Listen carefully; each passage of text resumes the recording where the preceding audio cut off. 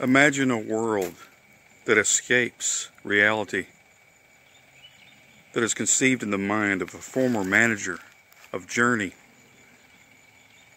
And maybe in this world, it's not the Twilight Zone, but it's reality. And it's a narrative. And I'll tell you what I mean. Coming right up, you don't want to miss this.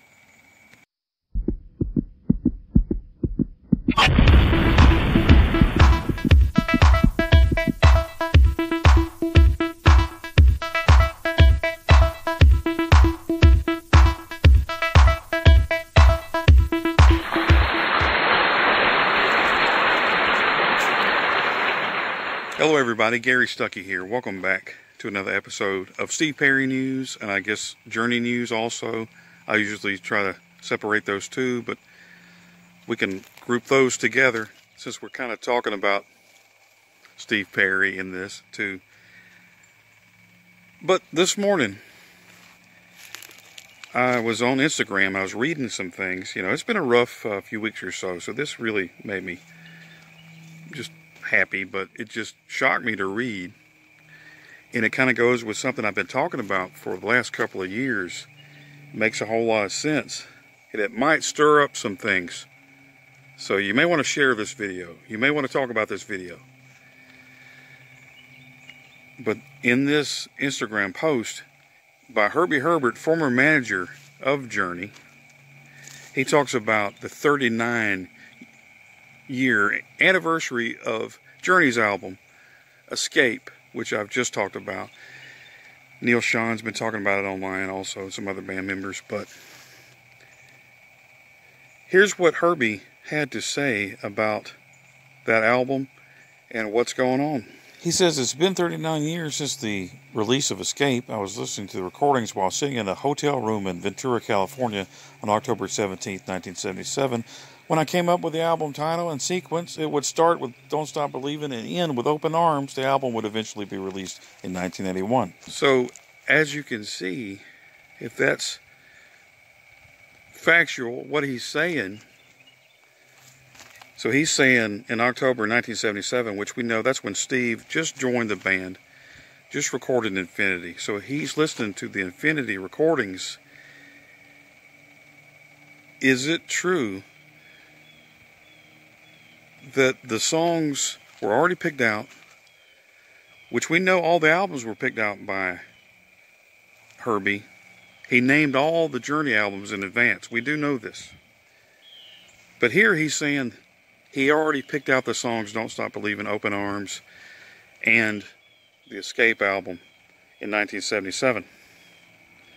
But we know that Jonathan Cain, who wrote those songs, or had a hand in writing Don't Stop Believin' too, in Open Arms, he wasn't with the band in 1977.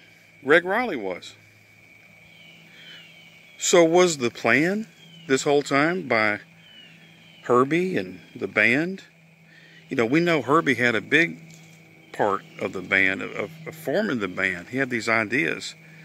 So was part of this idea getting Jonathan Cain to come into the group? He knew that Greg Riley wasn't going to be in the band much longer. So was that the plan, to write these songs with Jonathan Cain and then have the departure of Greg Riley?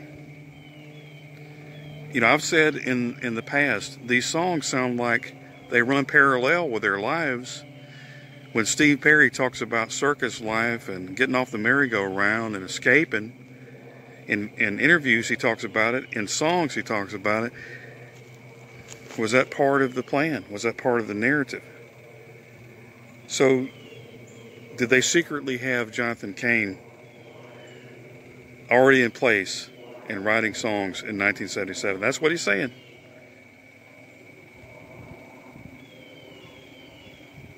So when Steve left, was that already part of the plan? Even though, you know, he may have been, you know, burnt out, and I'm sure he was. I'm not saying this is a lie made up, but it just makes a lot of sense. So with Steve, when he decided to come back to Journey, he wanted to get rid of Herbie. Is that because he didn't want to be part of that narrative anymore? But fast forward into the future, when Steve does come back, and even into today, with all the things going on in Journey, and the contracts, and the Steve Smith, Ross Valerie things, the issues there, Herbie's right in the middle of that. Is there something going on there? He's back in the picture. Right? And tell me this, when Steve came back and he has the album Traces on the cover, Neil Schon with the dove on there, right? We know that story. But the song No Erasing talks about, it's been a long time coming since I saw your face. And we do know that the song Something to Hide on the Infinity album, that goes back there to when Herbie Herbert was talking about listening to recordings. So that song, No Erasing, talks about those lyrics. In the lyrics of Something to Hide, it says, it's been a long, long time since I saw your face. Traces in my mind, I know. So Steve comes out with No Erasing. I know it's been a long time coming since I saw your face. And he's got Traces as the album. So was that his way of saying, hey, there's been something to hide for all these years, and here it is. So when Neil Schon said at the Rock and Roll Hall of Fame, this is so long time coming. When Ross Valerie said, we're still here, and then Steve Perry wrote a song about we're still here, does that all tie in? Does the fact that Steve Perry, this whole time, he wanted to escape the band, get off the merry-go-round, but was that part of the plan of Herbie Herbert? Did he know beforehand how it would end and how the albums would go? And is that why he was fired? Is that why he's coming back? And does that narrative mean that Steve is going to come back to the band? Because he said, when asked, would he come back to Journey? He said, if I had to answer, he said, right now, the answer is no. If I had to answer right now. Does that mean next year? It's just something to think about. Conspiracy theory, maybe? Ding, ding. Just think about it, though. Think about what I'm saying. If you notice, Steve, he doesn't bring up he brings up 1987. He doesn't bring up the Trial by Fire period. He doesn't bring up For the Love of Strange Medicine. Does that mean he wants to keep the narrative intact and start over from where he left off? That's my way of thinking. That's what I'm thinking. What do you think?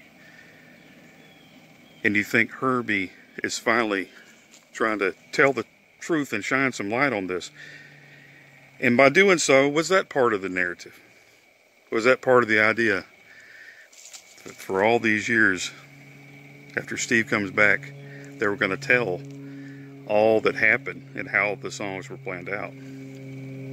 Because, like I said, I knew that the albums were planned out by Herbie. Didn't know the songs were. So that's just shocking and just amazing and just mind-blowing if that's true, that the songs were written in 1977, if that in fact is what he's saying there. Because I always thought that there was some kind of narrative and some kind of plan, and this would make a whole lot of sense.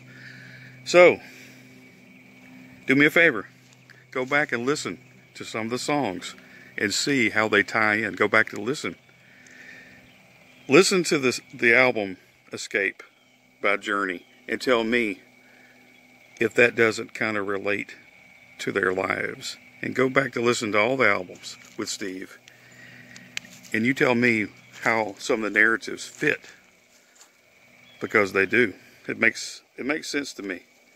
And this by no means is like a negative thing. I'm not saying they lied or Steve lied. I think it's really cool. I think it's a cool thing. The story continues. The journey continues. I think it keeps it alive. We need miracles and happiness.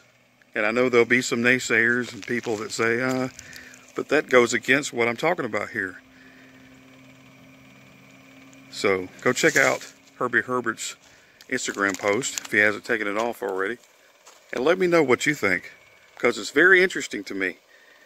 It would make for a good story and a good book. Maybe I'll write one day. Maybe I'll sit down with Steve one day and talk about it, or Neil, or somebody. I'm trying. But let me know what you think, and leave it in the comments. And I think it's a good story. And whatever you do, you know, I'll keep you updated. But whatever you do, don't stop believing. This is Gary Stuckey. God bless you.